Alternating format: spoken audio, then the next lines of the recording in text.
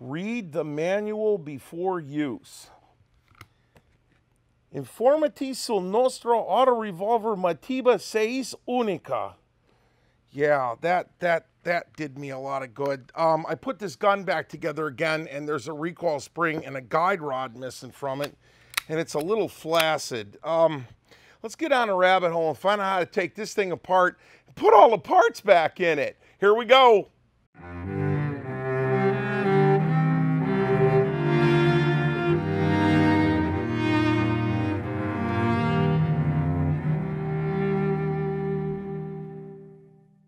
So why are we really here?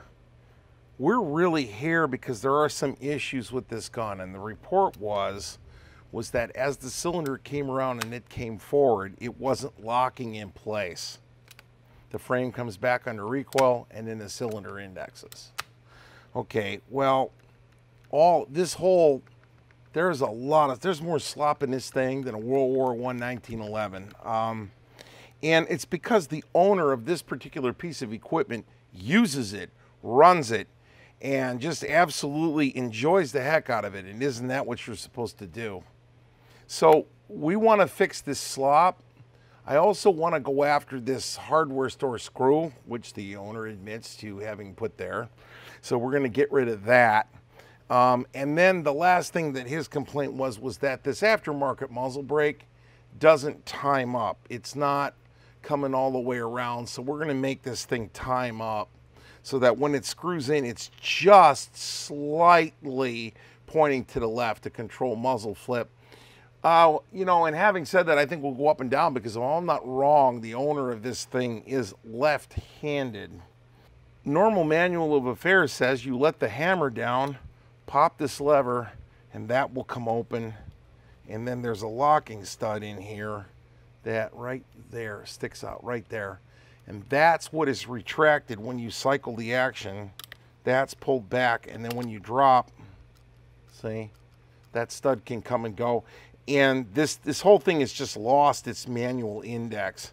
So we'll take it apart here and see what we can come up with on the inside. And yes, when we put it back together again, I'm fully well aware of the fact that the recoil spring and the follower's got to go in. From what I've read, and I'm going to tell you, I've never actually held one of these things in my hand, so you're about to watch me take it apart for the first time. There's a set screw located in this hole somewhere. Okay, so that's a hex wrench right there that is plugged in and is allowing me to remove what I think is going to be a set screw. Again, you can't see through my fingers. You just got to trust me that I'm doing it. And in fact, I think I'm actually going to have to cock this to get the trigger out of the way. Wow, check that noise out. Yeah, I'm actually going to have to cock it. Well, I don't know. There we go. That gets that out of the way. And then we'll get that set screw to follow it. Okay, so there it is. It's a set screw with that wrench that pulls it out. And then it separates into two groups. It separates into the lower and the upper half here. And we're going to stay out of the lower half for right now, but eventually we will remove the grip and go in and clean this thing, because that was the other thing I was asked to do, was to give it a detailed cleaning. I, however, think our issue is in the upper here, so I'm going to grab a wrench and break that loose. And I'm sure there's a dedicated tool for this. I'm just going to be really, really cautious with this. And spin this off. So to give you some idea what's going on up in here, he also sent a lot longer barrel with it, but doesn't have the housing for it. So what we're doing right now is we're running these threads out of the inside of the receiver. But these, well, that's kind of, wow. Man, this thing is dirty. Woo! Okay, so all I'm doing is threading this off without having the wrench near it. So I guess what'll happen is it's just going to be easier if I do this. I'm trying to keep from hitting this anodized aluminum finish, which wouldn't do a lot of good. So this housing here is held on between this taper And up inside this, there's a ring that keeps the distance from the back end of the cylinder right there from front of the cylinder from touching the back end of the barrel. Head spacing revolver is the same whether or not the revolver is cocked automatically or you have to cock it with your index finger, one or the other. Let's finish pulling. Okay, so that came out. This came out. Now to set the distance from where this stops to where the cylinder barrel gap occurs. Now it happens down here, but I can't show it to you. In order to set that distance, there's a ring in here. Now I know all this because if you think I'm working this blind, you're wrong. It's Italian, but thank God Bruno has got a little bit of Italian in him. So we're looking at part number 79 right here. It doesn't show up really well, but all the parts are apparently identifiable. I did a little bit of looking, and optical character readers are awesome, but the problem is that it gives you a OCR readers are very literal, and they don't give you the nuance of the language. Anyway, we got the barrel out. Locking block, little gizmo here. That's the head spacing ring, so we'll set that over here. All right, so now we're down to what's messed up in this thing, I think. Barrel shroud. This unlocks by moving this lever right here down. It's ambidextrous.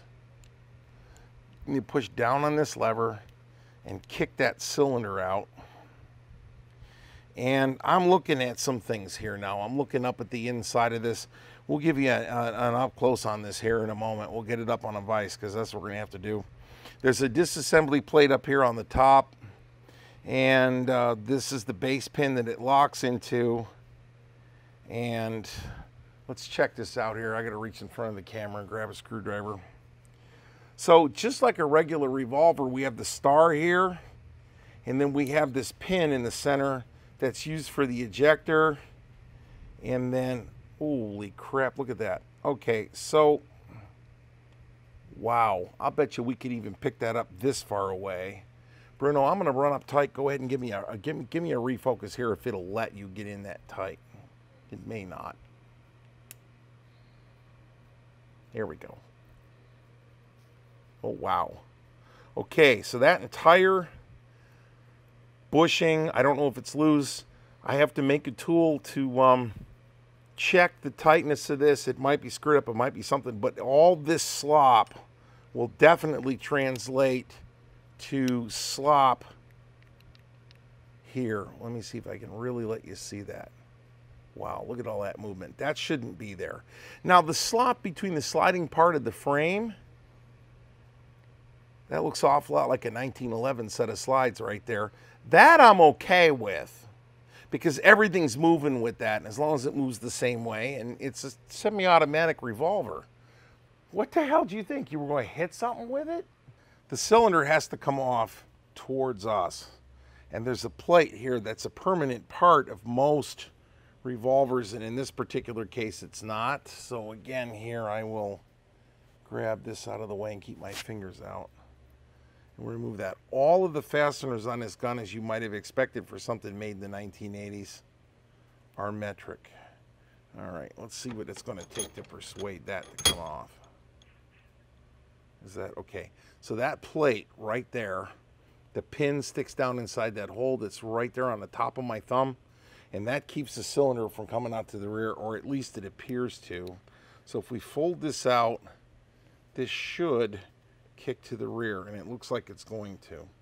Now I'm encountering some resistance, and what I'm checking for are bolts. I'm just going to pull it out, and then we'll talk about it when I get it out. Okay, so that slid free.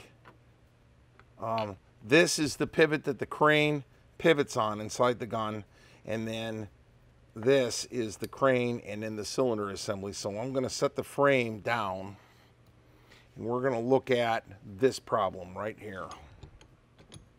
So I'm detecting a few things right off the bat. all of this is loose. This has got a lot of slop in it, and the guide rod in the back, let me see if I can demonstrate the run out on it. You see it going up and down? In this particular gun, it doesn't lock up on that rod, but anytime this rod is concentric, what's the word? Eccentric is the word I'm looking for. Anytime it's nubbing around like that, that's not good. So we'll probably go in and deal with that. We also note that this thing was so loose, I was able to pop it off with my fingers. That's a little bit too loose. You don't want to gorilla these threads, because I'm going to tell you what, those are some awfully small, very, very fine threads right there. Let me get my fingernail behind that. Those threads right there will strip on a moment's notice. However, so I don't know what we're going to do there. We're going to put a little bit of blue Loctite on that. We're going to do something in order to jam that up.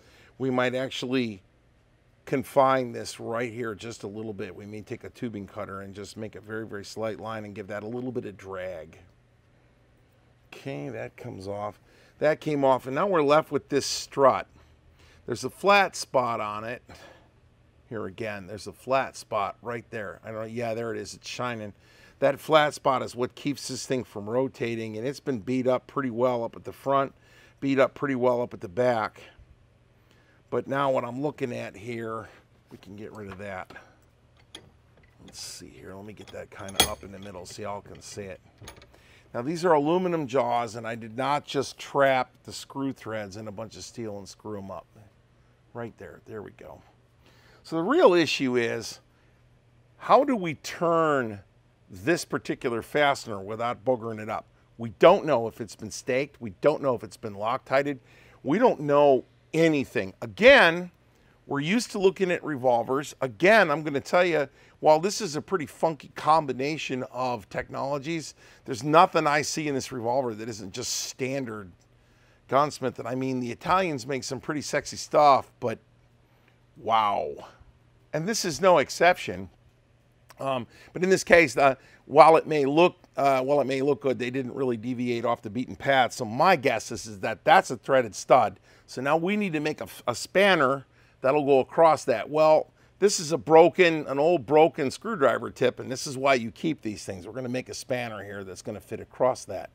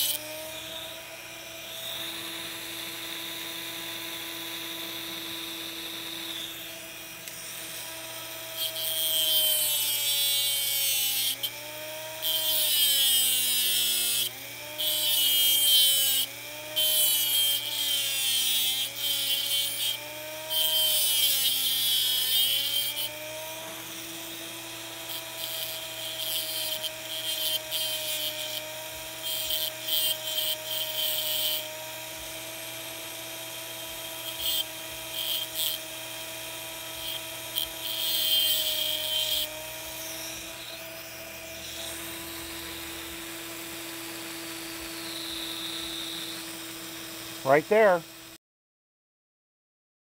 We will take our tool now, and I'm going to come in here, and I don't know whether or not this thing is loose or messed up, and we'll try to unloosen it here. Okay, you know what we just found out? That's a left-hand thread. Look at that. I'm turning that clockwise, and that bad boy's backing out. Now, there has got to be a spring in here. I can feel it clicking, but the fact that I can do this with my fingers means this was a bit loose. So let's just get this all the way up to the top here. All right. Oh my. So there's some corrosion down in there. I don't know if that's showing up particularly well, but that screw has got this orange glock all over it, and it's not good. But this plunger here is what's supposed to snap up inside the receiver housing and hold it shut. And that plunger is all this gun locks closed on. So I'll get this cleaned, and we'll look at some other facets of this cylinder. All right, this has got the accumulated mung all over it. It's not showing really well here, but there's just, well, here you go. That'll prove it right there. That's just, yeah. Okay, so there's rust up inside this hole here, which I don't know if I can let you see that. The places on this gun that were supposed to be maintenance or could be maintenance have been. So we're just going to call this its 200,000 round checkup. And if you think I'm exaggerating, this boy shoots his stuff. I'm going to tell you what. So this is tight. Nothing here is loose inside the crane. As I've covered on previous videos, don't snap these guns shut because you'll bend this assemblage right here. I don't want you to do that. Cylinder looks good. No scoring. Nothing up inside the chambers. We can see the chambers here are clean and unscored. You can catching reflections in them. These holes right here are where that stud pops into to lock the gun. So when you're locking that cylinder in on the bottom, that's the hole the locking block is in. So you're off by 90 degrees. Not bad. Nothing wrong here, and thank God, because you think something's made out of unobtainium. I'm holding you an entire ingot of unobtainium. I have it all laid out here now. I've cleaned all the dirt off of it. We have the left-handed thread tightening stud that we went ahead and made the tool for. This is the stud that the entire gun locks shut on. Spring-loaded plunger that fits up inside. That and that goes up inside. This is the spring that allows you to do the ejection, and then that's the cap that sits on that. And all of that fits up inside of the cylinder, and then all that's then mounted on the crane here like this. So I've cleaned all this up now, and you can see it's free to move, and well, that's just excellent. All right, so let's get into the upper on this thing and take a look at the part that locks the gun shut and contains the firing pin.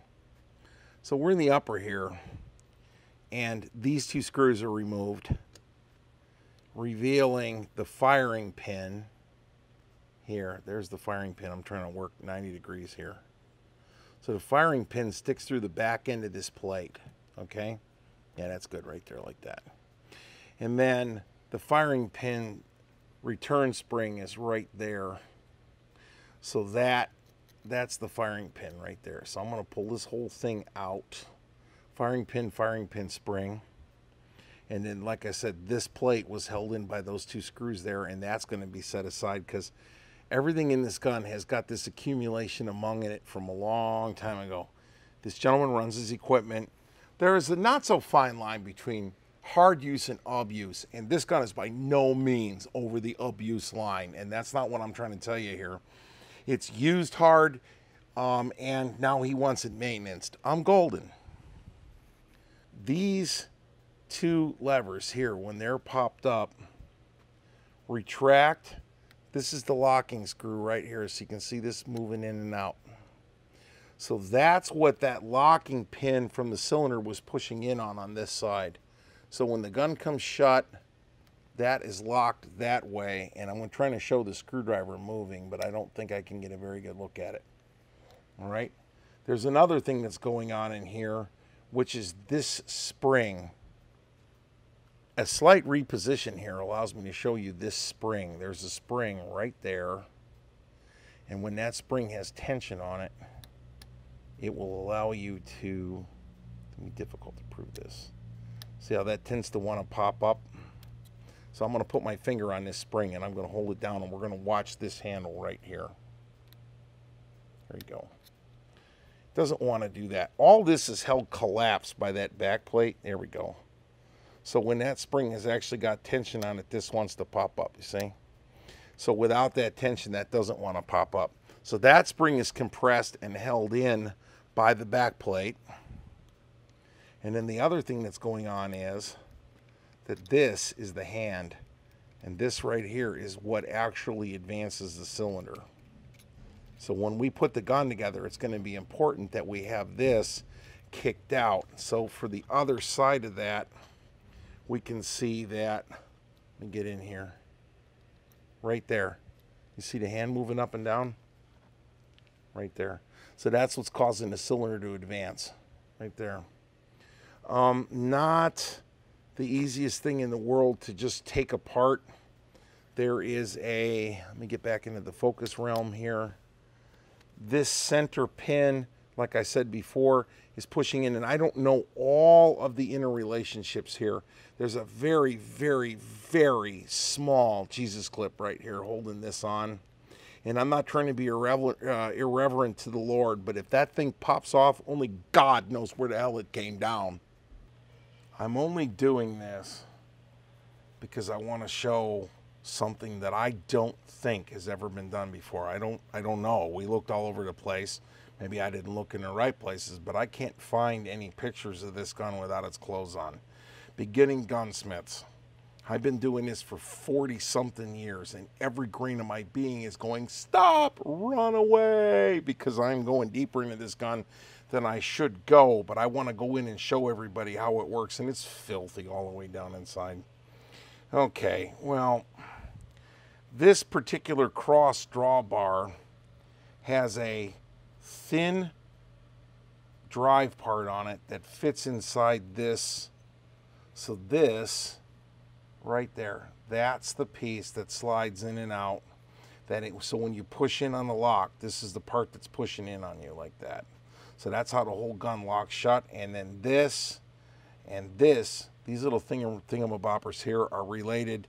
They have an Allen set screw inside each one of them that allows you to tighten them down on those two holes. So that's the locking bar so far. I've got the fire control group in there. So now I'm looking at, there is a spring-driven doohickey in here, and I don't know what all this is. I'm going to have to look, but you can see how that's spring-loaded. So we have to be careful that we don't just pop that out. There is a screw sticking through the side of this action, and pardon my fingers, but this screw right here, as this comes out, this screw is what is holding the device that drives the lock. So here we go. The lock for the cylinder is right here, and there it goes coming out, you see? So this is the part that swings and sets the timing. Now I have photographed this, so I know how to get back in here. But that bad boy comes out of there, and I'm sure that once I get it in a place, it'll just slide out. Hold on. Let me make this come out. Here we go. Again, there's a lot of yak down in there. I'm sorry. So the way that was sitting in the gun, that bar is driving this in and out in a swinging motion with this spring propelling it. We'll get an uptight photograph of all this later. I'm going to lay all this stuff out and let you guys see all these parts. But this is the piece right here as it swings back and forth through an arc that's driving this pin in and out, and this piece right here is what locks into the hole in the back of the cylinder. So that locks right there. So there's your locking mechanism. That's to lock the cylinder. This is to lock the cylinder shut. Two different things going on here. The rest of this is going to be the aforementioned little rings here that are holding this on, and I haven't decided how I want to service that problem yet. Sometimes you can just drive this straight through, like on a standard automatic rifle from the 1920s. Sometimes these have to be popped off. I haven't figured out how I want to deal with that yet, so that I can take this shaft out right here, and that shaft then allows this spring-loaded part and all of this. There's the hand. It's the entire thing that operates the hand. All of that has to come and go. I don't know if you can see that up in there. There's a part there that's swinging back and forth. So all of this makes sense. I'm just not in a magnificently huge hurry to just go bonsaiing it apart. We'll be back. I'll let you know how it came apart. Mark, you're all kinds of experienced. Yeah, I'm really experienced at popping little itty-bitty rings off.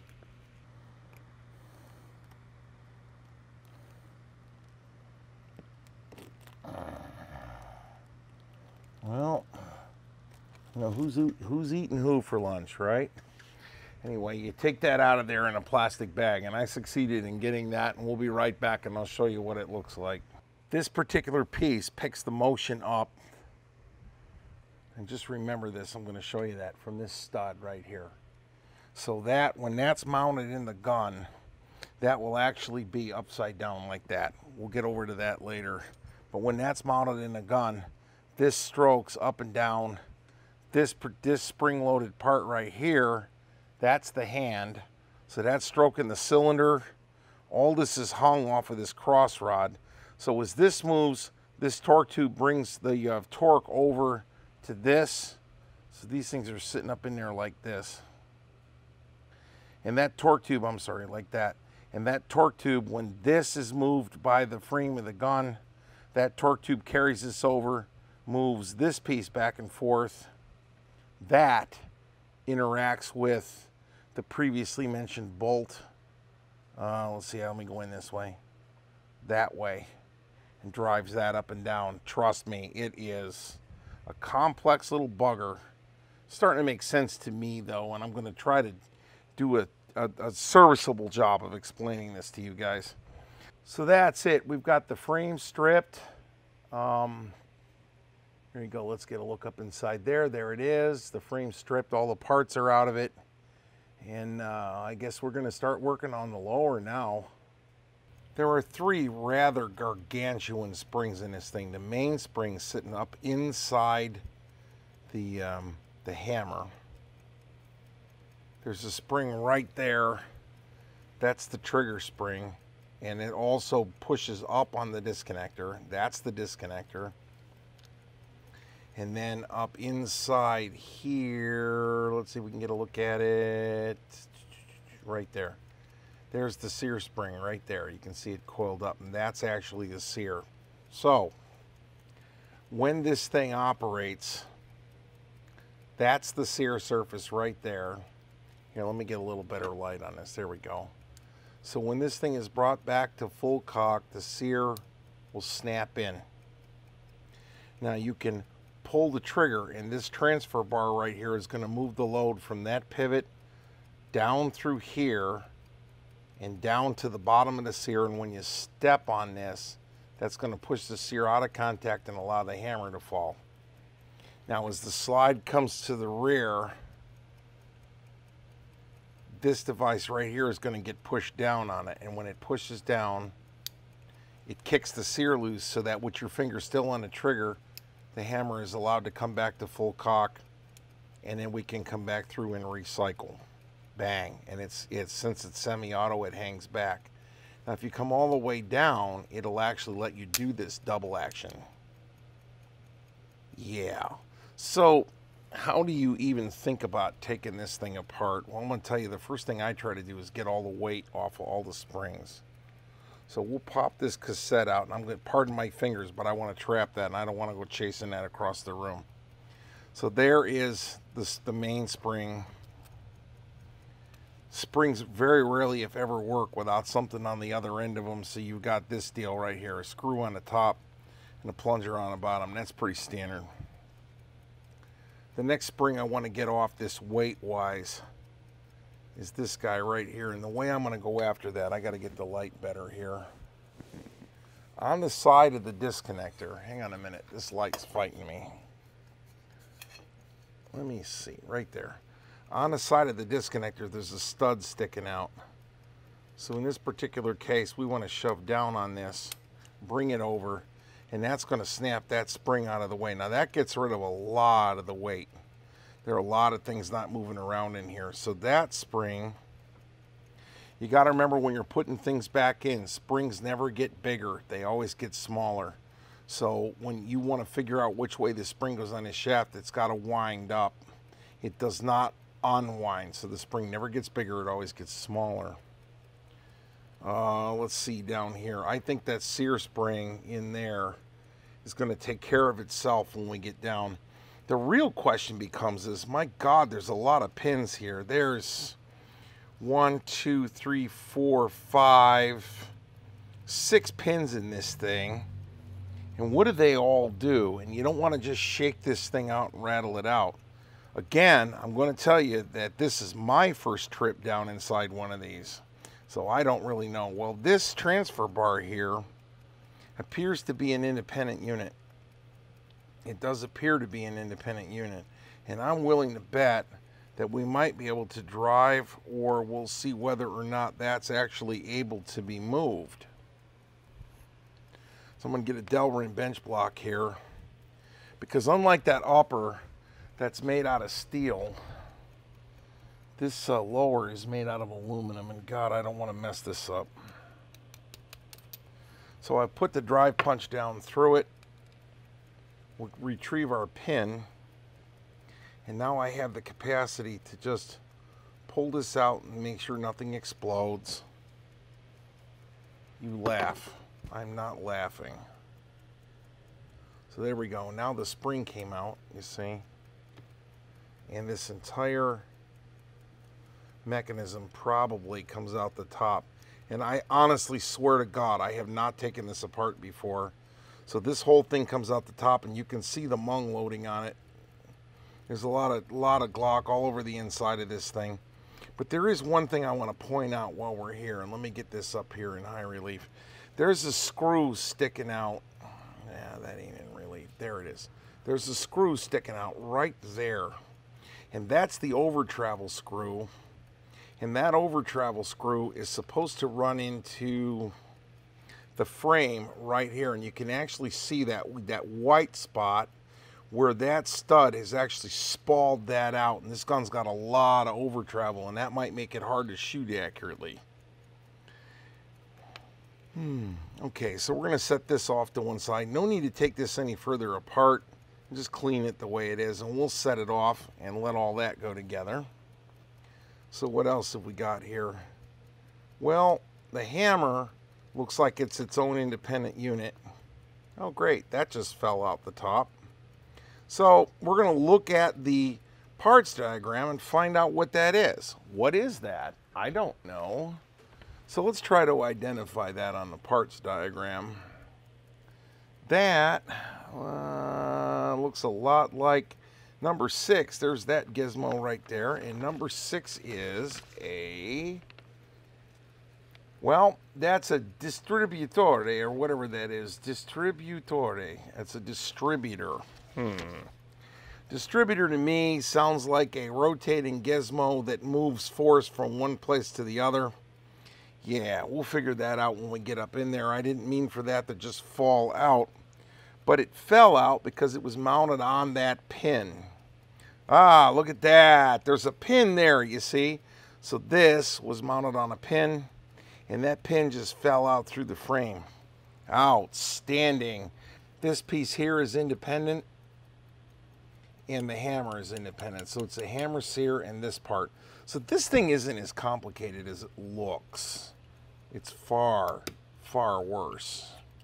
So when you drive out the pin, leave that in until you're ready to control the release of the energy. And we'll see here what that's interrelated to. Okay, so this part is also captured on this pin right here. At least that's what it looks like, which is the sear pin. So yeah, maybe it is that complicated. Fascinating. Let me see here which pin. I'm pretty sure it's captured by this guy right here. So we'll drive that out. This whole thing will fall apart. Now all these pins appear to be the same size. You'll note that the wear patterns on these pins are different. So these pins are leaving you clues as to where they're supposed to go by where the wear is on them. I don't think it's going to matter. This isn't a V8. We're not taking lifters out, I think. But there's some spring tension on this. I'm going to pull this pin out right now, and there is definitely some spring tension on that because that's a sub-diameter pin. So when I pull this out, something's going to pop, and I think it's going to be the sear. I'm going to put my finger right there, and I'm just going to let it pop up. And it was the sear, and that wasn't the right pin. That was the right pin. Okay, so that's the pin. It's hanging on at this bad boy right here. Yeah, there it goes. We're loose. Okay. Guys, I'm sorry my hands are in the way. I'm trying to get out of this thing in a way that I stand a fighting chance of getting back into it again. Okay. And we'll just push that the rest of the way out. That's still trapped. We lift this up. And all of that comes out in one great big piece. I'm trying to make this so it's easier to see. This pin was in there. So that was sliding up and down inside that slot around the trigger pin. It all makes sense once you see it. And then the only thing that's left in here is the actual sear. And this is spring loaded this way. See, it's spring loaded. So that will hold the back end of that up against the top of the hammer. And what the hell, we'll just push it out to another identical pin. And there's the sear right there. So that's it. We'll line all this up in one place so that you can see it all. All right, I've got all this stacked up outside of the gun here, and I'm going to try to peel this back for you.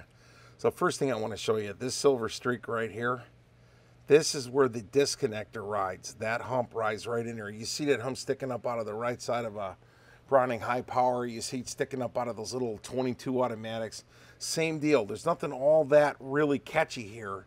But this is where the thing gets different. This is called a transfer plate or transfer bar or something. But the deal is all the energy comes into this system through this lever right here. So as the back end of as the top part of the gun takes off, this whole lever is rocked to the rear and supplies all of the energy to cock this hammer, or it allows the trigger to do a double action pull. So this is the key piece to the whole deal. The energy comes in from the outside through this particular lever here. And this whole thing, you're just going to have to trust me, man. It works. Maybe we can one of these days talk Bruno into making an animation of it. Well, there it is. That's a Mateba Unica in all its glory, spread out on the table. And here's the sad part about all this. I still haven't done the refurb yet. So we've done all of this work, got this gun scrupulously clean, and I've got it clean now. I've still got to put it back together again and then find out whether or not I fixed anything that was broken in the first flip in place. There's still a screw to make. There's a lot of stuff to do. Let me get this thing back together again and we'll see if it goes bang. Hey, I wanted to add something to this video real quick here. This is a standard revolver Smith & Wesson Mark I Mod 0. It's single action or double action. The hammer must be down to open it. If the hammer is cocked, you cannot open it, okay? Pretty much boilerplate stuff. This Mateba looks the same, but it's not. You can close it and open it when the hammer is down. You cannot open it when the hammer is back. So far, these are the same. But there's a couple of key differences. You can snap this handle back up, pop that cylinder latch pin back out, attempt to close this, and you can screw this thing up pretty good. The thing that will really surprise you, though, is that when you pull the trigger, Double action on this revolver, the trigger returns forward and it must be doubled again or you must cock it. Here is where you're going to get into trouble. You pull the trigger on this gun, the gun comes to the rear and comes forward, the trigger stays back. You're reaching out thinking you're going to go for another double action pull and the thing goes off on you. So you just have to learn your weapon system on any gun. Rehearse it a little bit. Talk yourself through it. Go by the numbers. I shoot so infrequently. The range is a special case for me. The shop is the normal case, and I'm handling these things like they are. They're just chunks of metal. But when I get to the range, I've got to think through my manual of arms for a little bit till I get back acclimated to operating. It's because I don't shoot much. If you don't shoot much and you're an accountant, you need to double think that. And I'm not putting down accountants, but what I'm saying is that in my line of work, you would think that I'm proficient at this. And sometimes I'm not. Qualification and proficiency are two different things. And it's just a little public service announcement. Know your gun before you operate it, or God forbid, carry it, or worse, and I hope this never happens to you, you have to use it for real. All right, thanks a lot.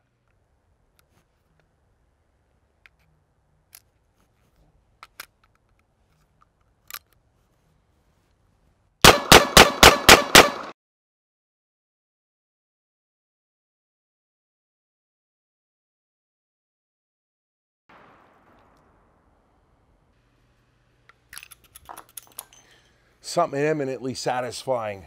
Mateba Unica 6. Nice piece of kit. And as always, it's been a pleasure to demonstrate some really interesting stuff to you guys. Thanks again, and we'll see you on the flip side.